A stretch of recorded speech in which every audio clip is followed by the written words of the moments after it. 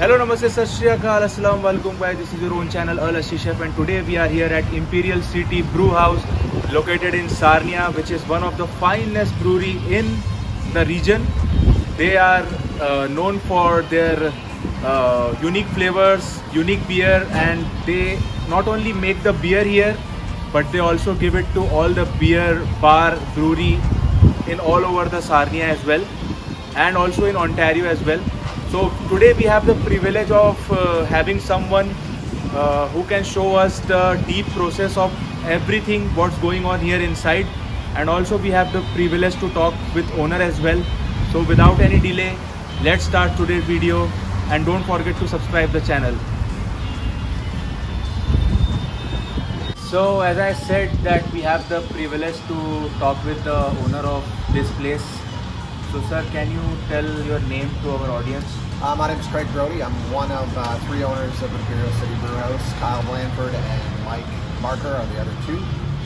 So sir, what's the idea behind starting this brewery, and when did you start it? So we started, it started kind of as a backyard passion project. We just brewed in the backyard, made beer. I used to have a keg party every summer, and we would always make beer for that. And we started hearing similar comments from people like, hey, this beer is really good, you should do something with this. At the time we were discussing opening, we just had Refined in town, and then they were just working on their second location. So we figured the time was good. We didn't know what was coming with COVID. So we started the plan, put it into action, and it took about, from the time we said like, let's open a brewery till the time we actually opened our doors, I think it was about 2 years, maybe almost 2.5 years. By the time we got everything built and found this place, and we were going to start off much smaller. We spoke with a lot of breweries around Ontario. We met with the guys from Anderson's, we met with Storm Stage, Fork River. They were all great. We sat down and chatted with them, and we had a lot of the same questions for all of them, and kept hearing the same answers. And a lot of that was, they couldn't keep up. Demand was a lot more than they had expected. So we kind of went back to our business plan, looked at it again, and said maybe we should go a little bit bigger with this, and we did. And we ended up going into a 10,000 square foot space with a 20-barrel brew house.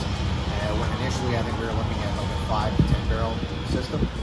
And it's a good thing we did that. COVID then happened. We opened up, we were only open for 14 shifts, and then COVID happened, and we got shut down. But because we had a larger capacity, we were able to at least sell cans and make enough to do that. If we would have went smaller, I'm not positive we would have made it through, because we just would have been able to keep up, right? So, yeah. And so you maintain that supply chain and demand. Yeah, and I mean again in the 3 years since then, or 4 years now, I guess. You've obviously seen a lot of growth in Sarnia, with more even coming. We have friends. Point Brew Company is starting up very soon, and but the demand is still there, and I think people still want craft beer. They want to try different things. I think each place has its own unique thing to offer. If you can find that niche, and you can find what it is you have to offer that's different than other people, then I think you'll be successful. For us, we wanted to really push easygoing. We didn't start with a lot of gimmicky different beers. We started with some very rudimentary, easy drinking beers, and that went a long way for us. It got a lot of people talking that not all craft beer has to taste completely different than other beer. But since then, we've been able to have more fun and try some different stuff, like our sour collaboration that we did with Jack Guys, something outside of our comfort range, but we really enjoy doing it, and we feel like we're doing it. So what is your USP like? What do you think differ you from, or maybe make you stand out from other breweries? I think maybe it can be in terms of capacity or flavors, or like as an event space, as a place in Sarnia, we do have a 220 person capacity here. We've really pushed events to try and make that make us known for larger events, and we love doing them. We love having everybody here. It's nothing better than seeing a packed house here and everybody having fun. So we do have that as far as the space itself, and the beer. We really push quality. You'll see on the side of our van. It's premium craft products. We try and source high quality ingredients, which goes a long way, and it's something that we pass on to the customers that they just notice. If you're trying premium quality ingredients, you're going to notice the difference in the taste of the food for sure. So that's something we've always started from the start to now. We've always had that, and really try and promote using premium quality ingredients. What are your future plans? So the future plans kept getting wrenches thrown in with COVID. So initially we would have already had a kitchen by now, but then when COVID happened, it just didn't make sense to do that. We had to do a patio, so we built the patio, and then now we're still in the process. We got a few things in the works. We will have a kitchen at some point. That is coming. It just obviously takes time. We do need to look at expansion. First and foremost, we got to really look at getting the canning. We're getting very busy with canning. As you can tell, we're outside because we're canning right now. But that's definitely on the agenda as well. The kitchen, I think, will be a game changer for you. So that's something that we really... That will complete the facility. Yeah, and it would have already been done. I think the initial plan for us was to have it done within the first year of being open, but then COVID just kind of threw wrenches. Thank you so much for talking with us, sir. Thank you so much for coming. Now we will go inside and check what's going on. Cheers.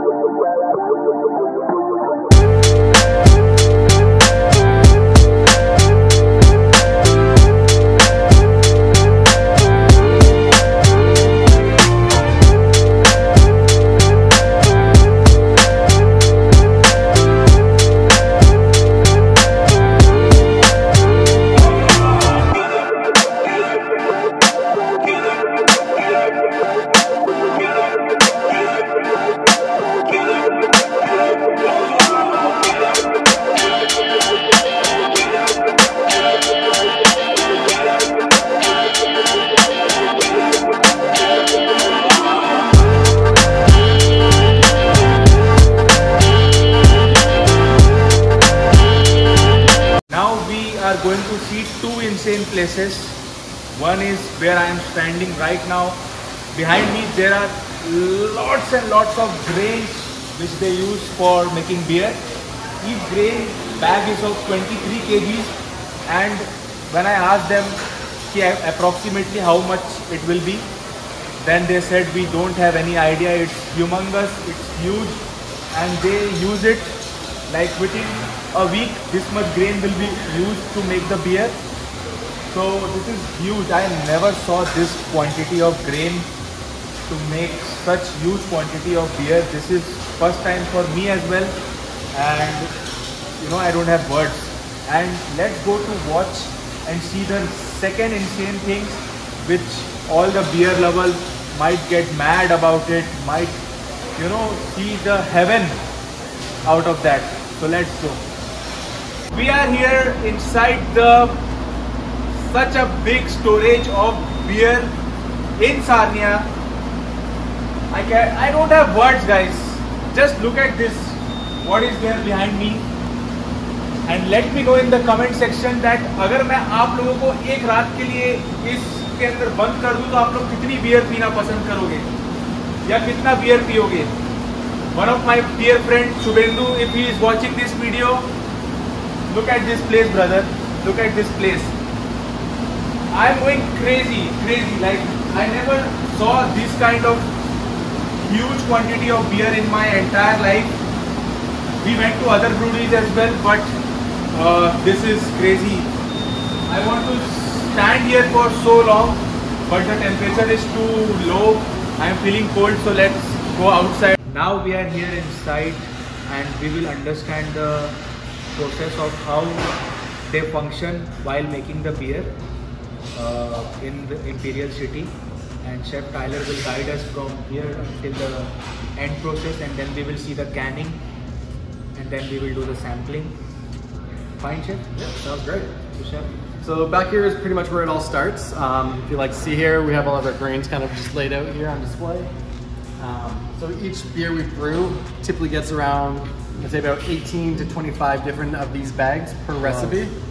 So all of our beer starts with the base recipe, a base malt. So either Pilsner malt or a two-row malt. And from there we get into the different styles, the different flavorings, the different grains and so forth. So from here, we take all of our grains, we'll break them down into our recipes. And then from that, we'll bring them up into here. This is where our hopper is. So all of our grains will go through here, get milled. And then from here, they'll go up all into this, all the way up into the top here. Whoa. And then this will be our mash here.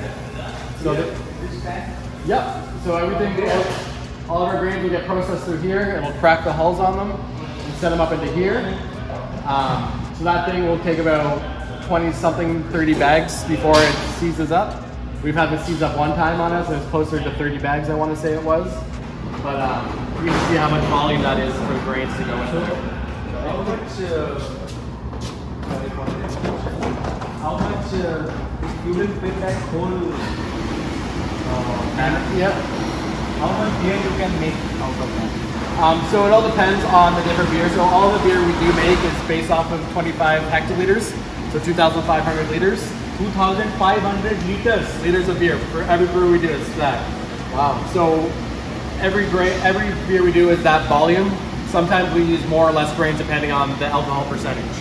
So something that has a higher alcohol percentage, we'll use more grains to extract more sugars to get a higher fermentation volume and alcohol percentage.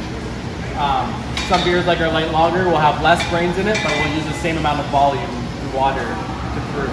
So it'll end up more like a 4% beer versus 6% beer. So everything is the same amount of water, just a different amount of grains to achieve that alcohol percentage. So once everything goes into here, we'll drop it down into this tank here. This is our mash tank. So you can kind of see this as similar to almost making tea in a sense.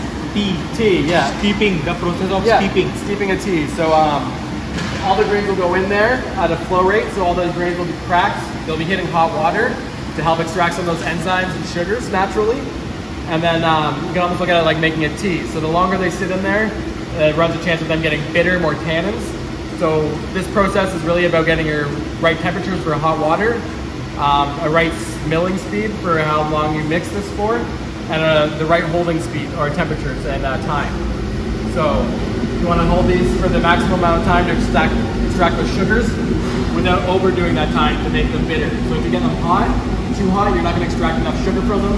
If you do it too long, it doesn't work out to be a nice process.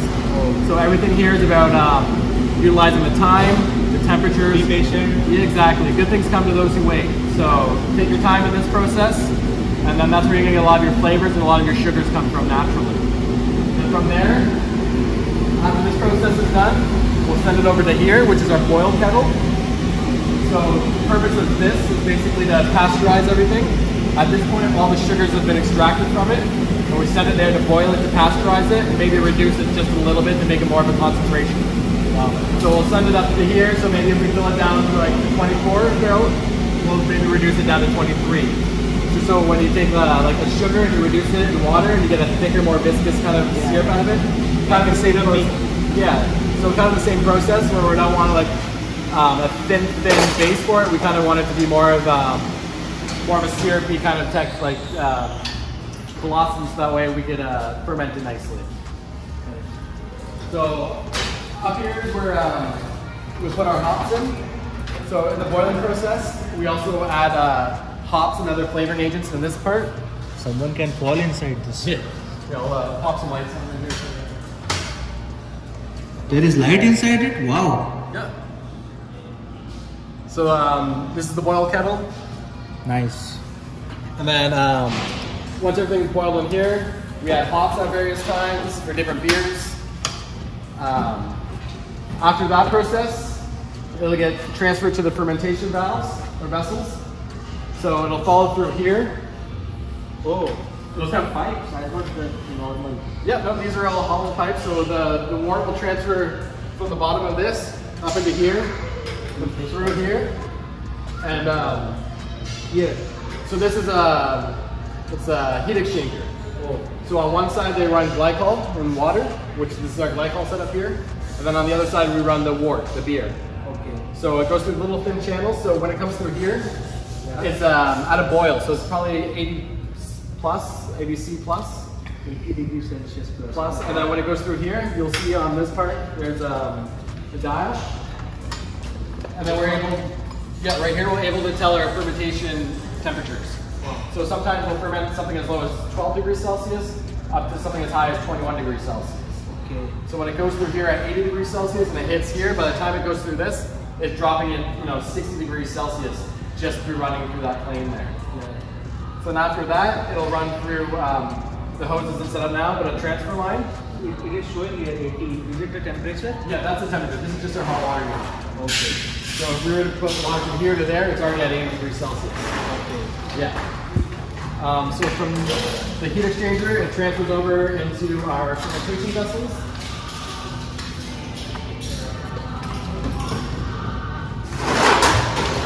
These are our fermentation vessels. So we have 6 of them. We ferment up to 5 beers at a time because we always keep one empty because we have to transfer the beer. So every time a beer is brewed, it gets 2 tanks.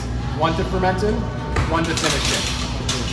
So we currently have nothing fermenting right now. Everything has been either cold pressed or empty because we just canned today.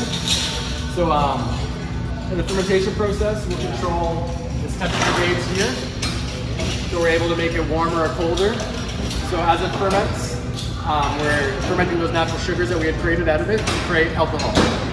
So once all those sugars have fermented out completely, we do what's called cold crashing it. Cold crashing. Yeah, so if we ferment something, say at 18 degrees Celsius, once it's been done fermenting, we go from 18 degrees Celsius down to -2 degrees Celsius.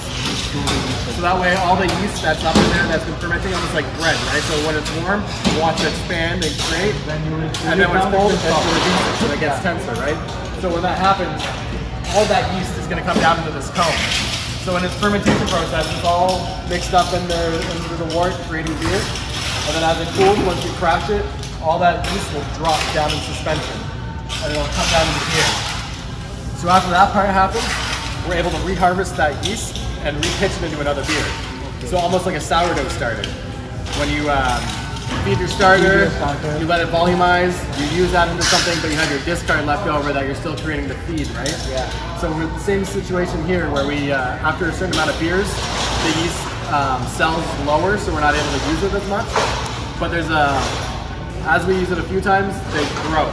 Wow. So we're able to keep using that yeast, to repitch that yeast.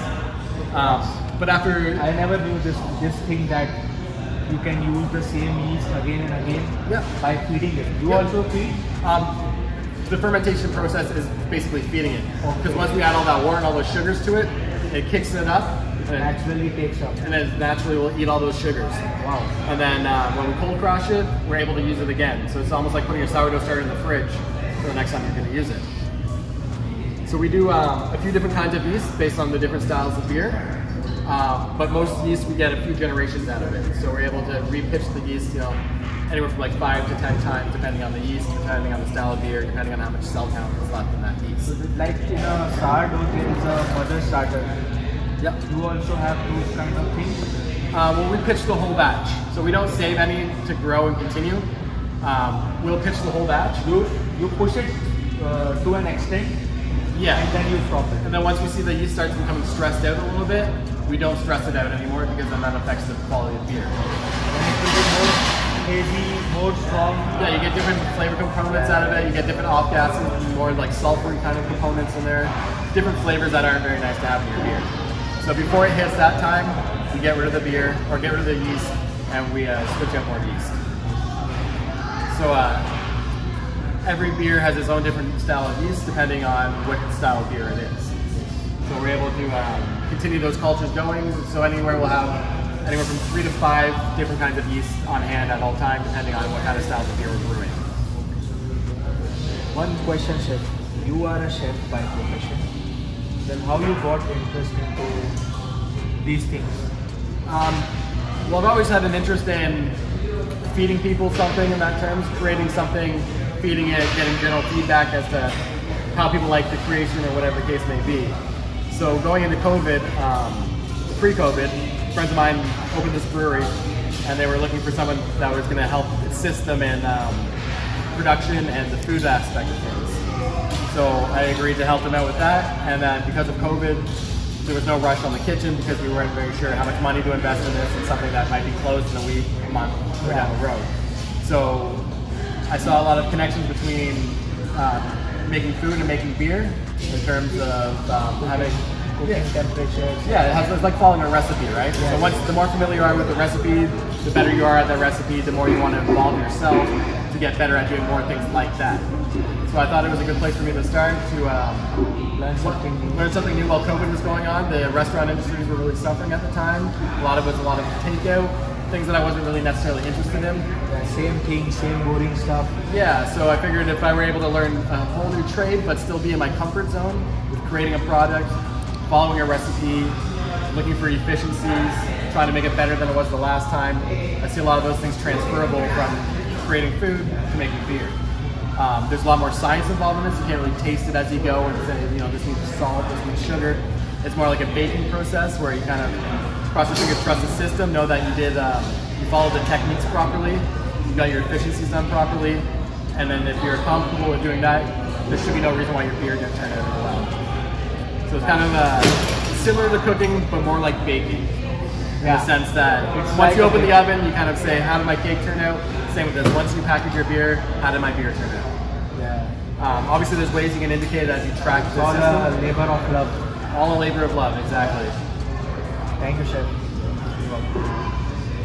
This is the way they can their beer.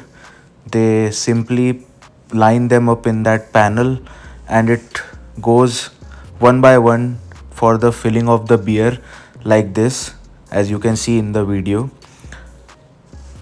The red color nozzle on the left side helps to fill the carbon dioxide and take out the oxygen, whereas the right hand side there is a pipe which helps to fill the beer of the desired flavor, and it passed through, and you can see it is canned now and it is passing through the water shower so that the cans can get clean, and then they get wiped by the person and they stack them up accordingly. We are here to do the sampling.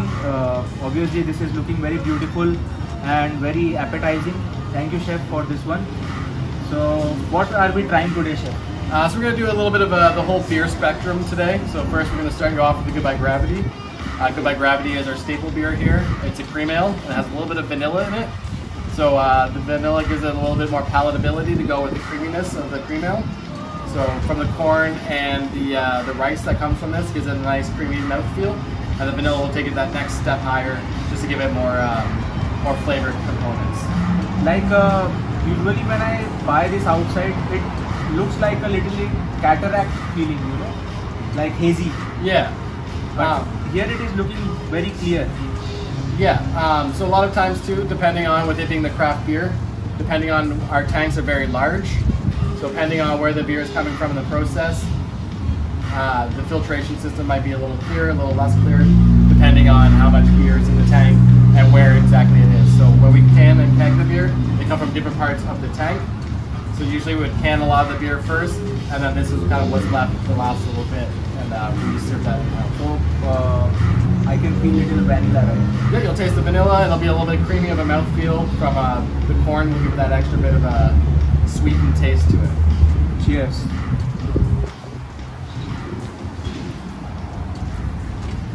Yeah, there is a aftertaste of vanilla and heavy creamy kind of aftertaste. Yeah. At the back. So a lot of that comes from the grains and the addition of corn and rice into the brew itself. And then the vanilla helps complement some of that grain flavor that you're getting, almost like a cereal. It's a strong one. Yeah. It's a strong. So a little bit of bitterness from the vanilla as well, because some of that vanilla has, the Madagascar vanilla has a little bit of a bite at the end. Yeah. So that helps with the hops at the end as well. Then what's the next one, sir? Here we have the cerveza, so it's going to be a Mexican lager.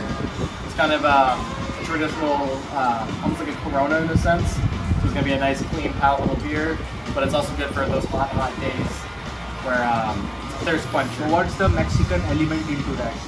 So there's a lot of rice and corn in this one too. So a lot of these two, the Gravity and the cerveza, in the brewing process, rice and corn goes into the mash to help produce some of that the sweetness and some of those palatable mouthfeels.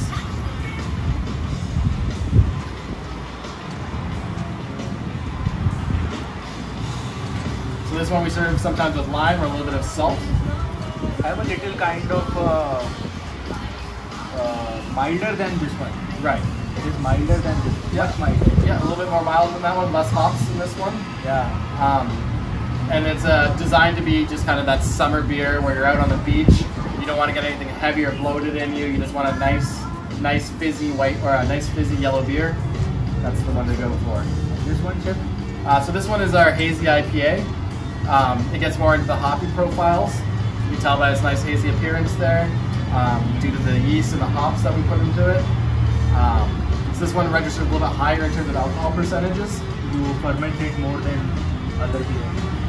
Ferments Like faster. Faster. Yeah, so the lager will take longer to ferment at a colder rate. This will ferment at a higher temperature for a faster period of time. Also with the addition of oats in the grain, so this would have lots of rice and What's corn. the main element in this one? In terms of like its haziness will be from like the oats. So it's got some toasted oats, some rolled oats in there. And then you're gonna notice a lot more hoppy than the other ones. Yeah, it's got more The of woody flavor is there. Yeah, and it tastes more citrusy. It has more of those Kind of lemony, Yes. zesty. Yeah, exactly. So a lot of that comes from the hops. This one gets hopped twice in the end. Yeah, it's a little bit different than the other ones. It is dry, on the dry side. Yeah, so Bitter. so it gets dry hop. So for these beers here, we ferment them. This one we flavor with the Good by Gravity. This one, when it's in the fermenter, we put more hops in it as it ferments, and then when it's done fermenting, we put more hops in it again. For the end. Yes, At the end. at the very end. And then yeah. you keep it for how many days? Usually it will sit for about a week. That will impart some extra. Some of it, bitterness. yeah. So every time we add any of the hops to it, we usually like to wait about 4 days for the extra hop cycle. So that way it extracts all those hop flavors and acids out of the hops, and then we go ahead with the next one. This one, sir? So this here is the peanut butter porter. So this one started off as a seasonal beer that we were just going to offer one time, and that was it. But people liked it a lot, and then they said we want that to stay. So this one is a traditional porter style brew, but we added flavors like we did with the Good by Gravity of chocolate milk and peanut butter. So when we talk about chocolate milk and peanut butter, what we put we literally put the peanut butter? Not in this one. Some beers we do have that component where we add like our Belgian wit, we'd add fresh orange rind and zest to it. Rather than adding peanut butter and making it messy, or any of the milk. So for the milk component, we use lactose sugar. Okay. So it gives it that milkiness of it. And then we use a combination of artificial flavorings to create the peanut butter and the The chocolate. smell is chocolatey. Yeah, very chocolatey, very peanut butter. It tastes like a Reese's peanut butter cup. Different, eh? Tastes like a Reese. Yeah, like a Reese's peanut butter cup. Yeah. Yeah. Delicious. So that one is nice around a campfire, usually around the fall, towards the end of the summer when it gets a little bit colder at nights, but you still like to have a nice hearty beer.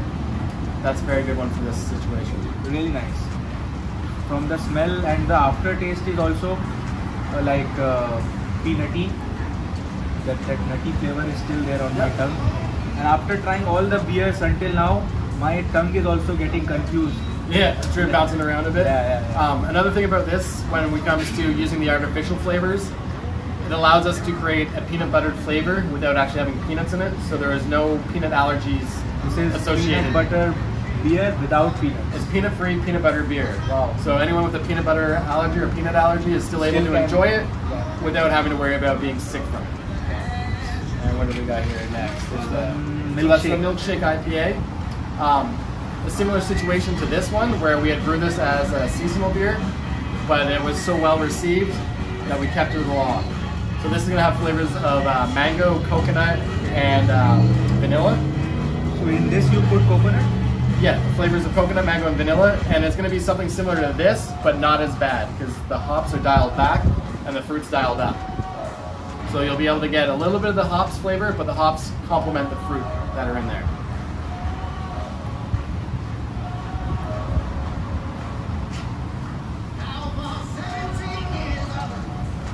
Kind of, for me it is still tasting a bit of coconut nutty, coconut flavor is there, right? I can feel that. Coconut. You said Coconut, mango, and vanilla. Yeah. Yeah, but the coconut flavor is dominant in this one. Yeah. And another fun thing about this beer, we find a lot of people say they don't like IPAs or hoppy beers or strong beers, but they like this one because of the fruit. So this beer is about 6%, and it does get hops, and it's considered to be a strong hoppy beer, but it drinks a little bit lighter, say, than the hazy. Hazy was the dead bitter. Yeah, so that's got the more hops to it. I think if I come and try the hazy one, I cannot have this much more than this. Right. So it's more of a sample beer than it is a drink multiple kind of beer. This one is this last one is Get Juiced, which is our most recent seasonal. Looks like orange juice. Yeah, it's going to taste like it too. So this is a collaboration beer we did with another brewery over at Jackass Brewery in Cambridge. They were in town one day, they stopped in, we had a conversation with them. They liked what we were doing, we liked what they were doing. They said maybe one day we should collaborate. And then that day finally came around. What's the inside this? So this is a sour.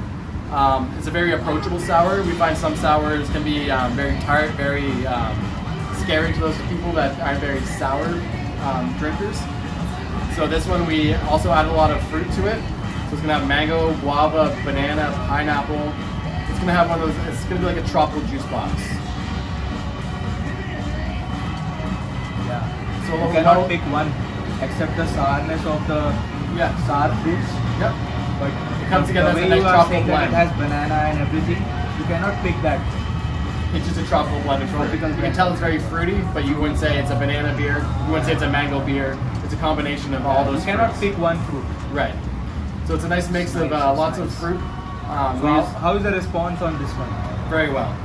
We use actual fruit puree in this one, so very fruity, very original fruits, not extracts. They're actual fruit puree, and it's been very well received. We were kind of afraid that, like I said before, with this one and that, they were just seasonal beers that we were just kind of doing a one-off, and then people liked them so much that we decided them to stay. We're kind of in the impression that once this one's gone, because we still have it in stock, that people are going to keep asking for it because it's going over really well. Maybe you can collaborate again. Maybe one day we'll do another collaboration with a new flavor. Yeah. So are you planning to introduce any new flavor, or this will go for a little bit time and then you will think? So coming up, we're going to have some more of our more fall traditional seasonals coming up. So an Oktoberfest is a big beer season, so we do an Oktoberfest style beer. We're going to do maybe a pumpkin beer for kind of that fall, kind of October, Thanksgiving style. And then we do kind of some more traditional German lagers throughout the fall season as well. So we kind of try and keep it seasonal, but we also try and keep the whole spectrum of beer flavor, from the light crispy beer to something hoppy and hazy to something that's fruited. So we try and have a beer for everybody, but not to say that some of these people aren't going to like the other beers by experimenting with the beer spectrum we have. Thank you, Chef. My personal favorite is milkshake. The milkshake IPA? And whatever is coming on the future, maybe I will not be here to try that. I'll send them to you. I'll mail them out west. Okay. Thank you, Chef. Thanks for having this. Now we will enjoy this beer and we will resume this video. We are done with all the video and everything. After I finished the shoot, we went to eat something. It was a great experience. I went to breweries before, but we never saw in so much detailing, in so much depth. So it was a very, very, very nice experience for me and for those who are watching this video as well. Let me know in the comment section how you liked the video. Do let me know which is your favorite flavor of Imperial Brewery. And also follow the guy who helped me for the shooting of the video. His name is Antony. He is responsible for all the drone shots outside and inside the Imperial City. So follow him as well. His Instagram link is given in the description. Follow me as well, and let me know how you liked the video. Till then, take care. Thank you so much. Live and let live. Peace. Rab Rakha.